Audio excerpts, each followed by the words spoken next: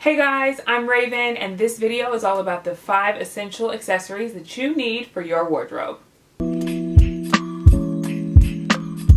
Hey guys, my name is Raven Roberts and I'm a celebrity fashion stylist. This video is a part of my Level Up Your Style series. This is all about the essential accessories that you need for your wardrobe. I'm a firm believer that accessories make or break an outfit. You can have on the same exact outfit as someone else, but the way you accessorize it is what makes it your own. So if you haven't, make sure that you subscribe to my channel and hit that notification bell so you're the first to be notified about every video in this series. So in the first video, I talked about all key wardrobe items that you need in your wardrobe. So you can watch that video here.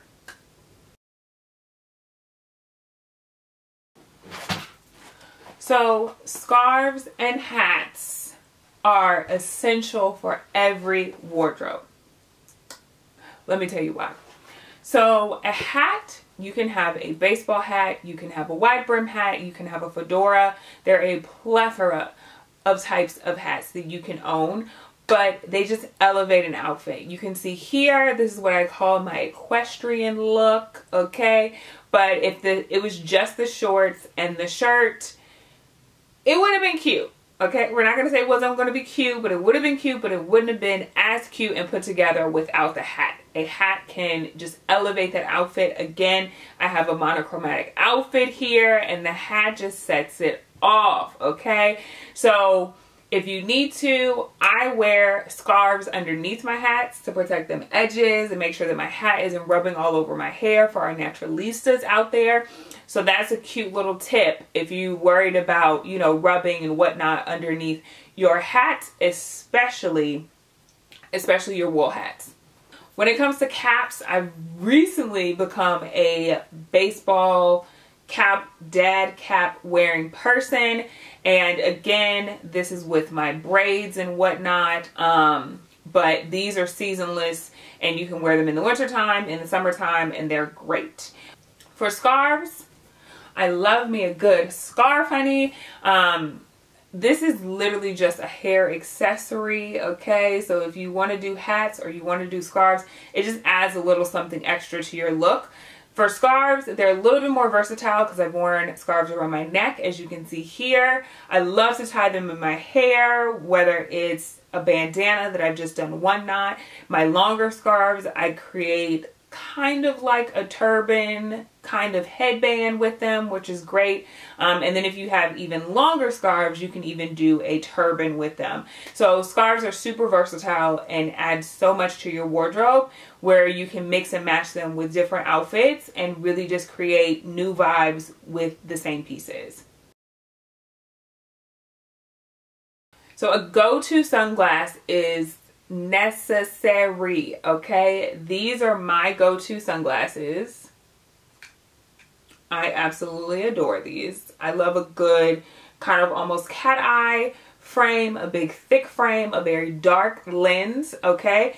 But any kind of sunglass you can rock and it'll elevate your look. It'll just kind of bring a je ne sais quoi or an air about your outfit that may not have been there before, especially if you're rocking some cool sunglasses.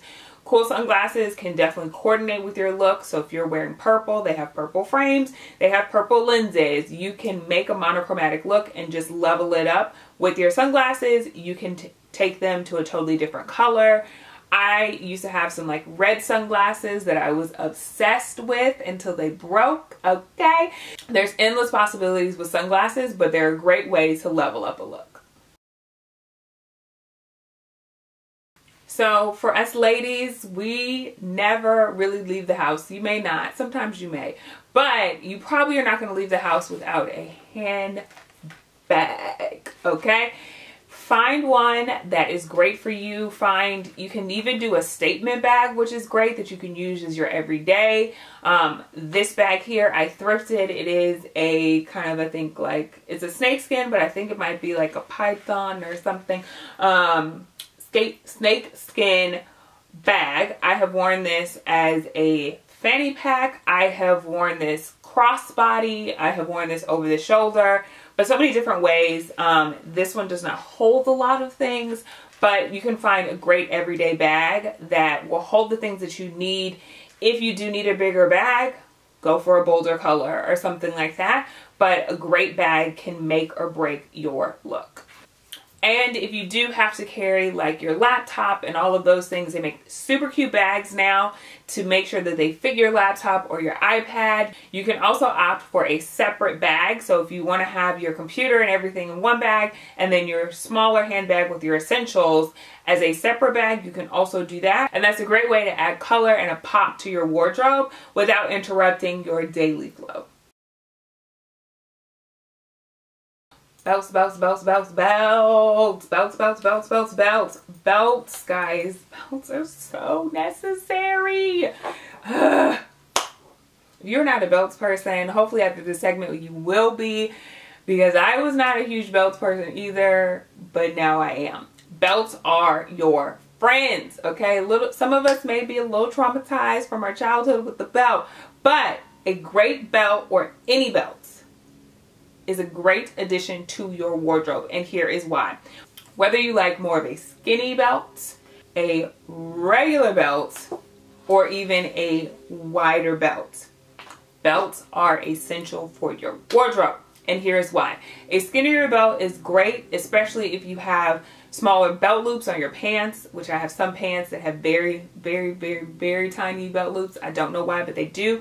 So a skinny belt is great for that. It helps cinch in that waist just even a little bit more, and it draws the eye to your waist. So it's like, oh, she looks snatched. I do, because I'm wearing a belt.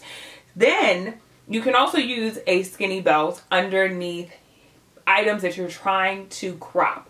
So I've done this with t-shirts. I've done this with sweatshirts where I have put a belt over the sweatshirt and pulls it out, as you can see here.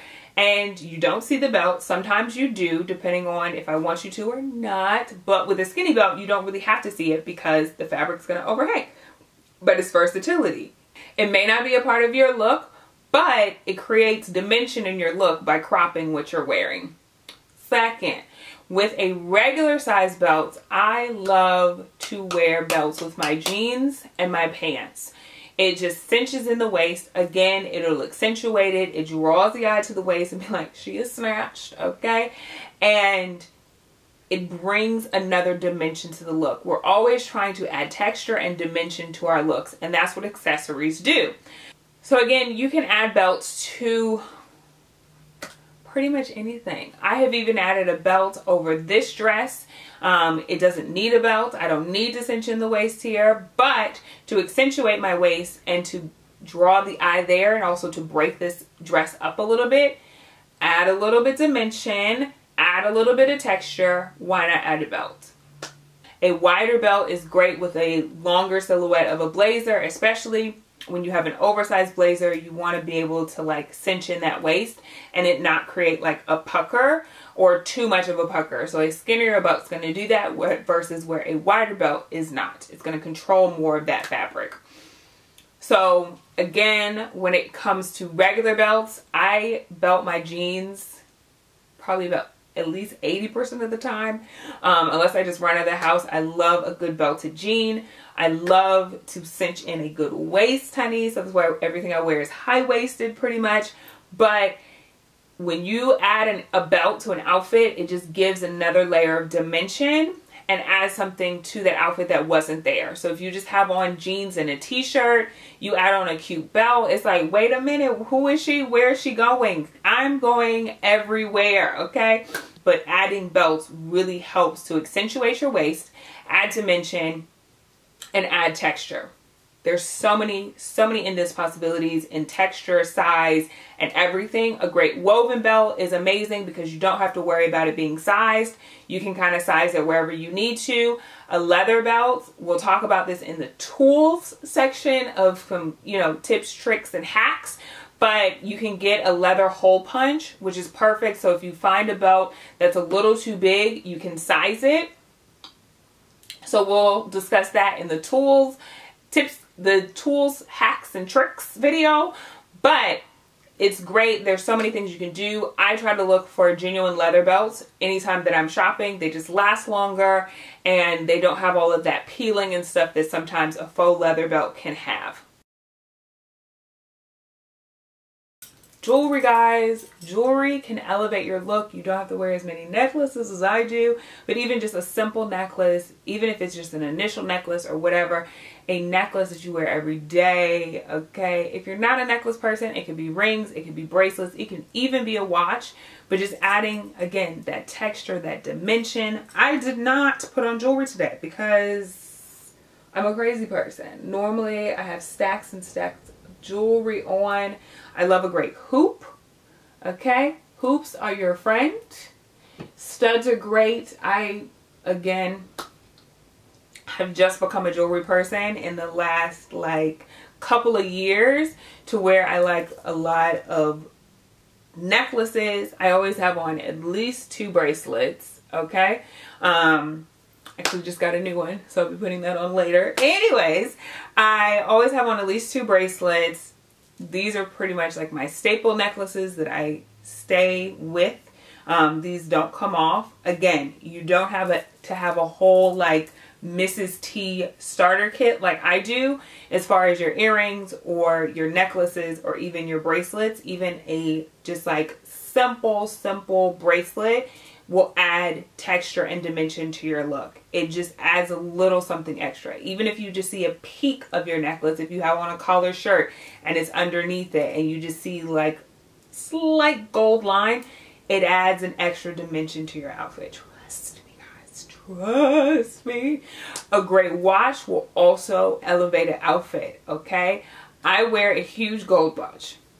Not saying that you need a huge gold watch unless that is something that you want in your life, but even just a simple watch, it could be simple gold. I love gold, so that's what I gravitate towards, but just even just a simple thin gold watch is great. Or you can do silver, you can do white, whatever works for your wardrobe. Again, this is not one size fits all. So it's not everyone needs this type of watch. It's just great to have one. For me, when it comes to rings, the more the better. This is kind of light for me, but when you're thinking about rings, do what works for you. I have simpler rings if you just want a simple gold band or silver band or a quartz or whatever, do that. It doesn't have to be overboard. You don't have to wear middies and all of that stuff if that's not what works for you. I would definitely recommend gold filled versus gold plated,